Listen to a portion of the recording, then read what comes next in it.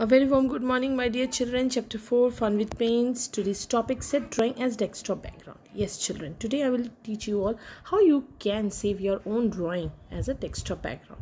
So whatever you will going to create in your paint option, you can set as a desktop. Yes. So for that, the first step you have to do, you have to save your drawing. As I have shown you, I have saved my drawing. I have saved my center. Okay, after saving, where you have saved your drawing, go there and click on that. Okay, and you will going to see set as desktop background option will be there. जैसे आप click करोगे आप देख सकते हो जो centre है वो मेरा वॉलपेपर बन चुका है मेरे कंप्यूटर का. Okay, now there is other way also. You can do it this process directly also. Go to paint button and there you will going to set as desktop background. Okay, जैसे आप उस पर click करोगे आपको तीन option मिलेंगे. That is feel.